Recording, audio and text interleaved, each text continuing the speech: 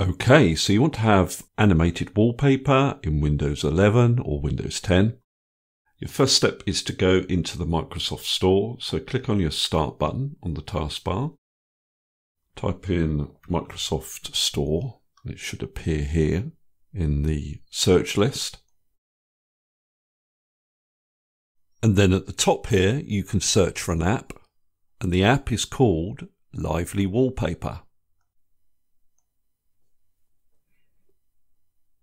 You then want to install the app.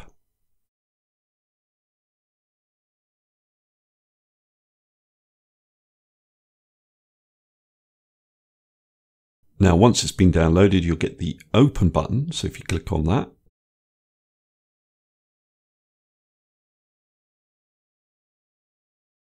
and then I'm just going to expand this window. So your first step might be to try one of the animations that appear here. So for example, I'm going to choose this jellyfish. And now if I minimize this app, and I'll close the Microsoft Store, you can see that I now have that animation on my desktop. Now, some of these animations are customizable. So for example, I can see here, Matrix Rain is customizable. So if I select that and minimize the app, so you can see what happens by default. So I get that matrix effect. What I can do is right click on this animation and go to customize, and I can change the font color. So let's say we wanted this pink color. Click on OK and then minimize it. And now you can see I'm getting pink lettering rather than green lettering. I can also utilize the rainbow effect.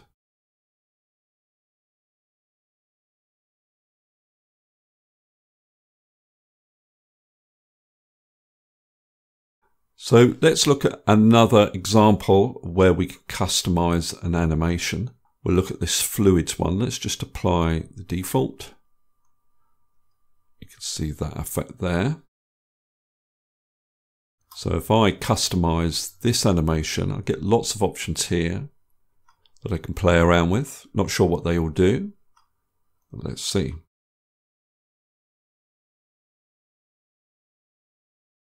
Seems to follow the mouse around your desktop, which is quite nice.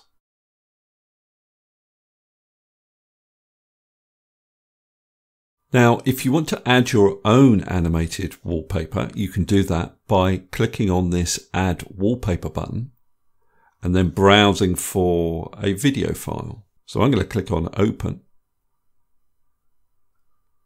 And I've got a video here, a wildlife video, which I'm going to select and then click on Open.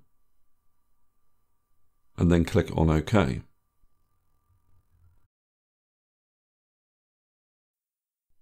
So here's the video playing on my desktop.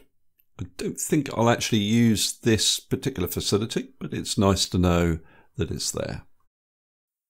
Now, back in this Add Wallpaper dialog box, there are two other options. You can actually specify a URL for something like a YouTube video to play in the background of your desktop. Again, not something I think I'd use, but this one I might use. Advanced Create a Dynamic Wallpaper. So if I click on that and then click on this option here, Depth Wallpaper, what that's going to allow me to do is pick an image, click on Open,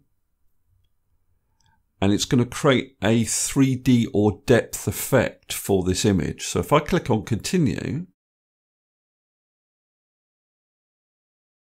and then minimize this app, there's my picture on my desktop. Now, if I move my mouse left and right, you can see that effect. It is subtle, it's not dramatic, but you can see it's working. I'm getting a kind of 3D effect on the image.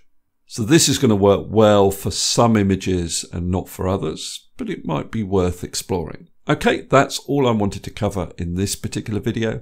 Hopefully that's useful. If it is, please give me a thumbs up and subscribe, and I'll see you next video.